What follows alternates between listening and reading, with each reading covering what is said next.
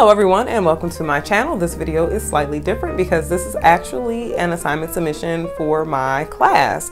I am currently taking a multicultural education class, Pedagogy and Practice, and the assignment was to define what multicultural education really means. So in this presentation I am just going to, or in this video, my apologies, I am just going to go over what multicultural education really means, what are the historical implications behind it, and just what has actually influenced and molded what that definition really means for us today. So if you have not already, please be sure to subscribe, and if you do like this video, please be sure to click like. If you have a comment, you can leave one in the comment section below, and if you're in my class, please leave a comment in the blog section of Blackboard. So just stay tuned, and I'm going to go ahead and go through what the definition of multicultural education really is. So when we think about multicultural education, I think that we initially have that very limited view, which is just trying to incorporate things that represent various cultures into a curriculum. So if it's an English class, you try to make sure you read things that are representative of all of the cultures, as many cultures you can think of or can address in a class of the world. But that is just really one facet of what multicultural education is. And so what it really is the recognition, acceptance, integration of culture into a curriculum.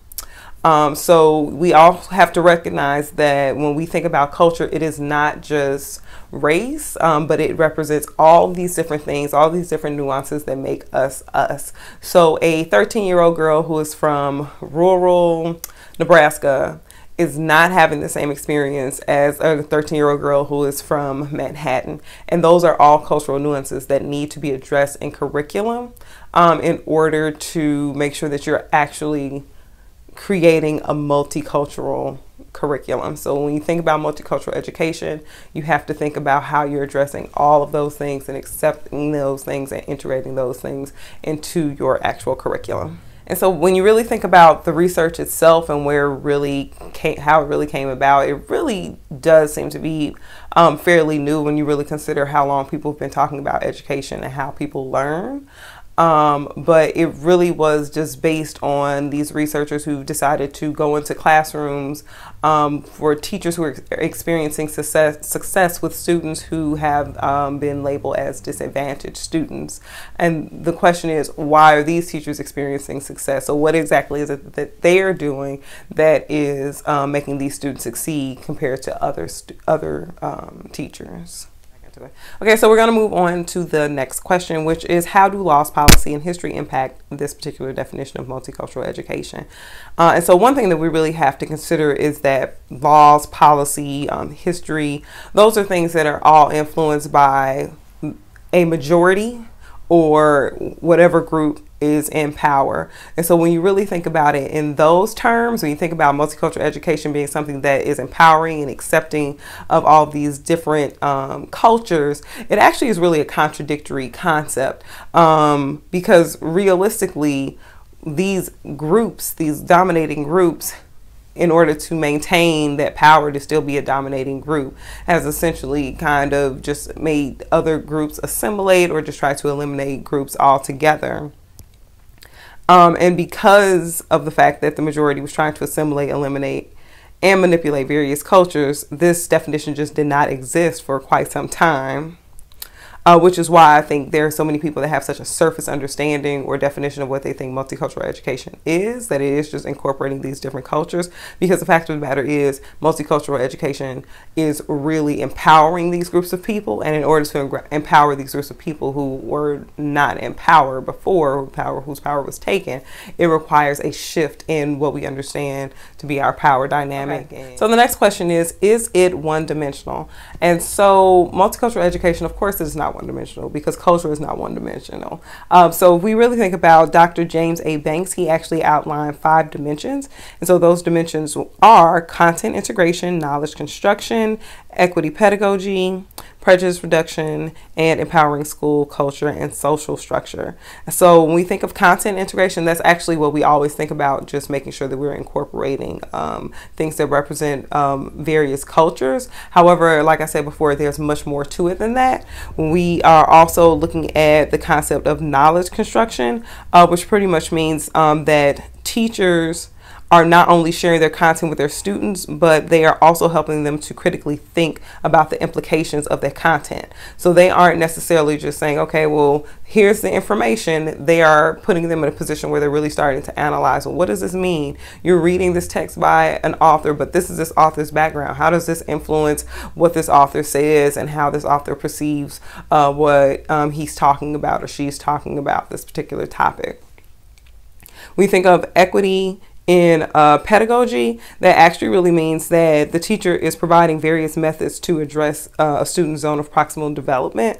And so that zone of proximal development is pretty much where students are at that position where they're being challenged enough so that they still feel like they can push forward, but it's not so much that it's just out of their scope and they can't really function in it or do what's been presented to them. So like I said, when you're thinking about equity, the teacher is making sure that they're addressing all of these different cultures, so that when we think of that zone of proximal development, all of those students are being addressed in that class. And so when we think about prejudice reduction, I think that one is very simple and straightforward. It pretty much helps kids develop more positive racial attitudes, because it's when you are working on eliminating prejudice within a classroom. And so you're giving kids the skills that they need to be more reflective, so they can recognize what those prejudices are, and so that they can overcome those and they can stop, if those are things that they're doing, those are things that they can stop doing.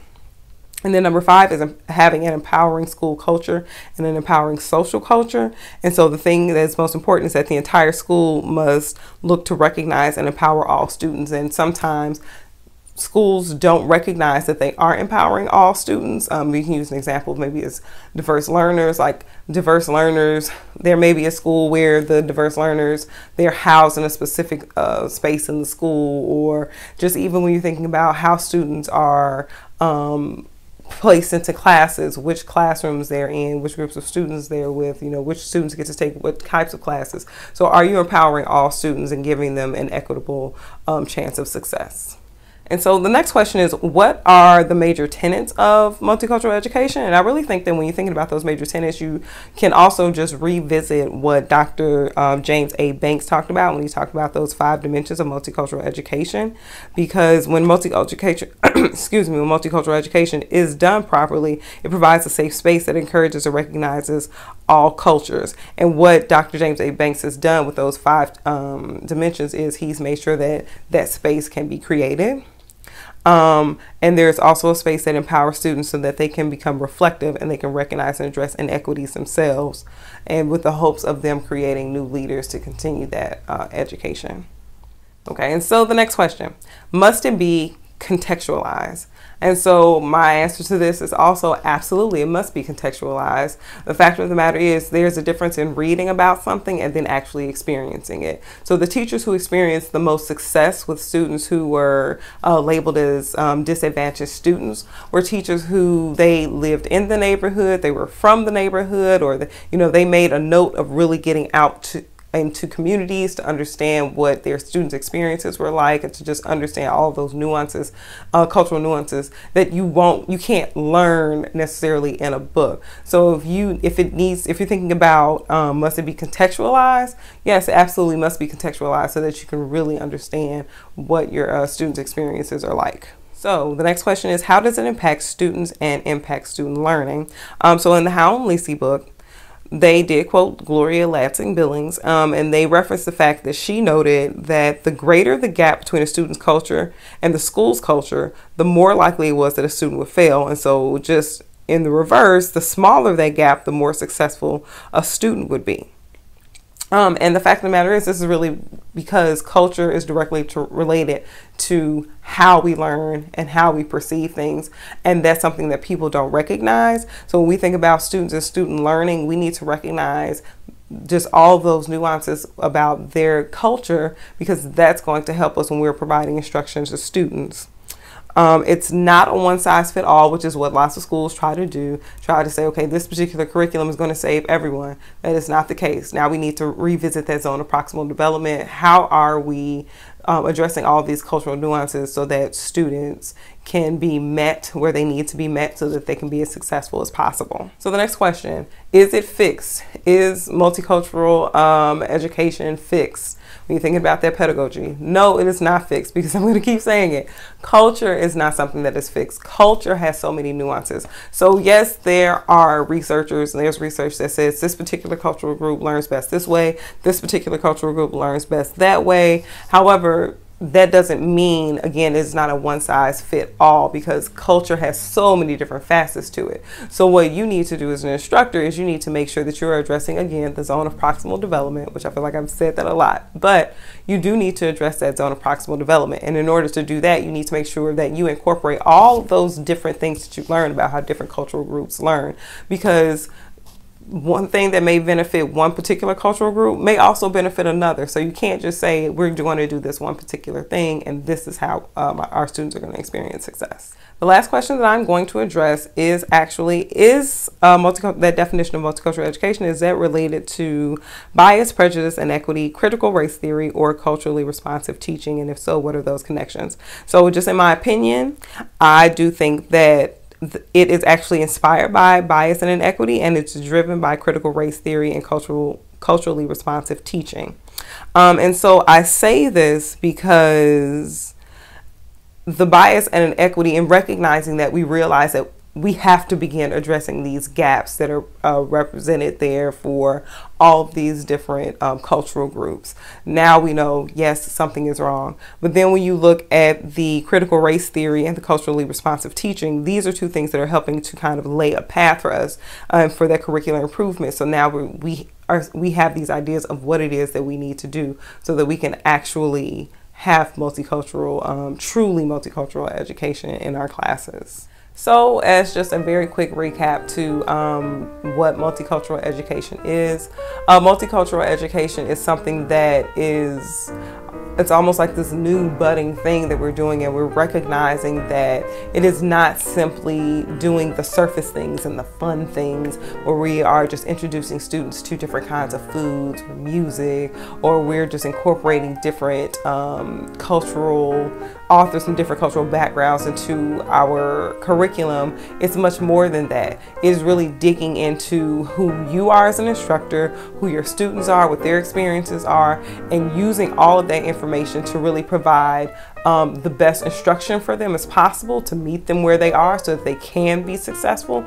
And it is also helping them understand how to empower themselves so that they can move forward and they can continue with this cycle of just educating to eliminate the bias that is present there in curriculum and just really in the world. So if you are also interested in the references for this particular presentation, those are coming across the screen right now. And like I said, if you like this particular video, you can click like.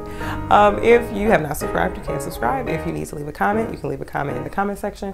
And if you're in my class, please leave a comment on my blog on Blackboard. So thanks so much for just taking the time to watch this particular video. I hope this was informative, and I hope to just kind of spark something in you to really make you think about how are you addressing your students, how we all are addressing our students, so we're really supporting them so that they can be as successful as possible.